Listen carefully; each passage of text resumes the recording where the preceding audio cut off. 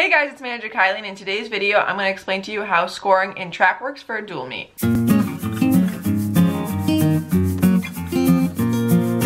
So scoring for track is very different than other sports. It can get very complicated when there's a lot of different events going on at once and you're unsure which team's winning, losing, how everything's panning out. It's very different from like a basketball when it's pretty obvious that you look up at the scoreboard and one team has a lot more points than the other. You can tell they're winning.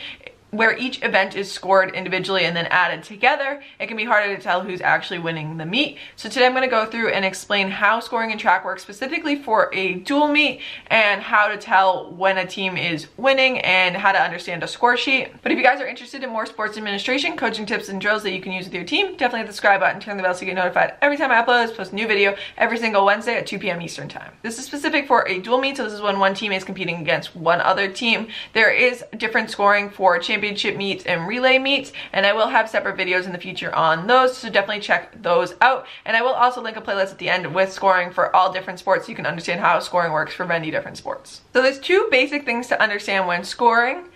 For every relay, it is scored 5-0, so the team that wins gets 5 points and the team that loses gets 0 points. And for every other event on the track and on the field, it is scored 5 points for first place, 3 points for second place, and 1 point for third place. The total number of points does also change depending on how many events are actually happening. In a college meet, you're going to have events like the decathlon, the heptathlon, all of those, the steeplechase, that are going to add more points to the total, versus high school meets that don't participate in the events. They're going to have a smaller total number of points, which just makes each event mean more and have a higher impact on the team. So we're going to start with the track events, and then we're going to move on to the field events. Where the track events, it's pretty simple to score. It's really just based on how they finish. When somebody finishes in first for everything but relays, you get 5 points.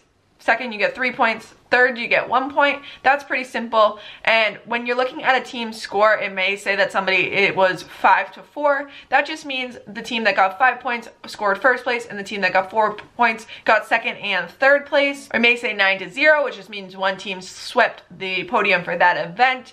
It all is just adding together. So you look at each of the events and say, okay, for the 400 hurdles, we had 6 points and they had 3 points. That means we scored first and we scored third and they scored second. It's a lot of just looking at it and adding it together, and it's definitely helpful if there is a running total during the event to kind of keep track of where each team is in the standings. Now for field events, it gets a little bit more complicated because field events can have ties. You don't really have ties in running events. People are able to figure out down to decimals of a second on who won versus who came in second. But for field events, you do have the ability to have ties. This is generally for jumping events when there are literally ties straight through.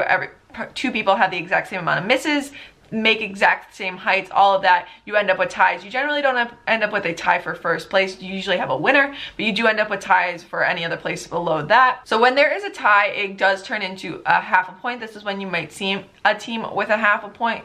And there's two different ways that this can happen. So if there is a tie for third place, so somebody gets first and somebody gets second, if there's a tie for third place, you will end up with each team getting a half a point. So you'll have one team that got 5.5 and one team that got 3.5. However, if there's a tie for second place, you add together the points for second and the points for third, so you get 4 total points, and then you split those in half and you just won't have a third place. Because there's 2 people tying for second, they cover both the second and third place, so each team would get 2 points. There's also the chance that there isn't enough people competing in events. So if you're in a dual meet and your team has one high jumper and the other team has no high jumpers, the person that wins or is the only person that competed in the high jump will just get 5 points. They won't get all the points. So the times that the points are added up and then split between the two teams is only when there is a tie.